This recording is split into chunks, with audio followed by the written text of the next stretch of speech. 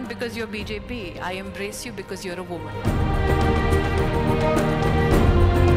She was a model who went on to become an actress, turned producer, and represented the Bharatiya Janata Party.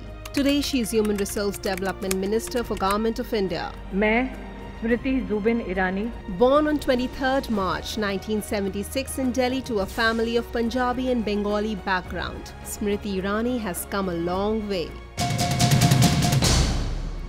Smriti did her schooling from Holy Child Auxilium School. After 12th, she discontinued education and focused on her career. She is the eldest of 3 sisters and comes from a middle-class family.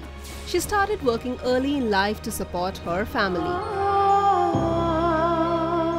It was also heard that she wanted to become a journalist when she was young. But when she was rejected by a news channel, she rejected the idea and went on a journey to becoming a star. During her struggling days, Smriti worked at McDonald's in Mumbai. Later in 1998, she took part in the Femina Miss India contest and became one of the finalists. It is believed that another turning point came when she replaced actress Neelam Kothari as the host of a TV show. Ekta Kapoor noticed her and that changed everything. It is believed that the team did not like her, but Ekta believed in her and wanted Smriti. Finally, in the year 2000, Smriti Irani became Tulsi Virani in Ekta Kapoor's Kyunki Saas Bhi Kabhi Bahu Thi. This serial also brought a revolution on television, and this serial changed the scene of daily soaps. She was one of the most loved and popular face of every home in India. She was an obedient daughter-in-law, a loving wife, and an ideal mother. But in the year 2007, she decided to quit the serial that gave her popularity. She wanted to move on.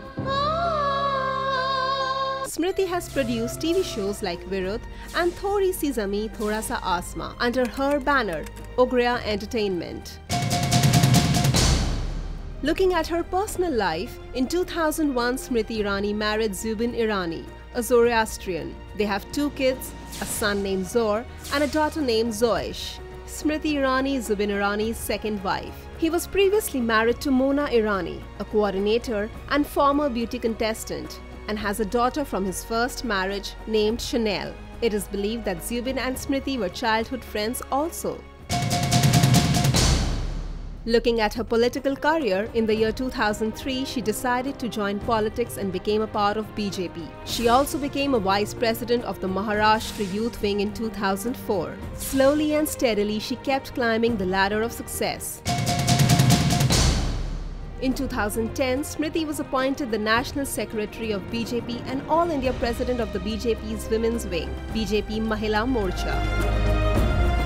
She gave tough competition to Rahul Gandhi by contesting elections from Amethi in 2014. Though she lost, yet she is one of the youngest ministers of Prime Minister Narendra Modi's cabinet.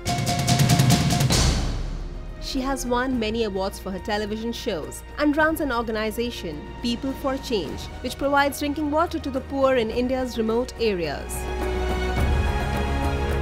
Her journey as an actor as well as a politician has been great and consistent.